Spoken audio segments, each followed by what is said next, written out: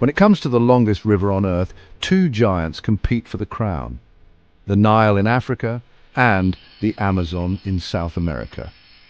For decades, school books taught that the Nile River was the longest, stretching around 4,135 miles from East Africa all the way to Egypt and the Mediterranean Sea. It's a river of history, flowing past pyramids, ancient temples, and millions of people. But the Amazon River has a powerful claim too. Some scientists argue it's actually longer if you count all the distant streams in Peru where it begins. The Amazon is also the widest and most powerful river, carrying more water than the next 7 rivers combined.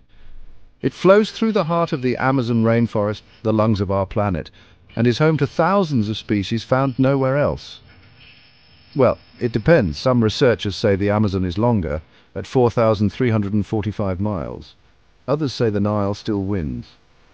The truth is, they're incredibly close, just a few miles apart depending on how you measure them. So, whether it's the Amazon's raw power or the Nile's ancient flow, both are champions of our natural world. Subscribe for more answers to Earth's most fascinating questions. Au revoir.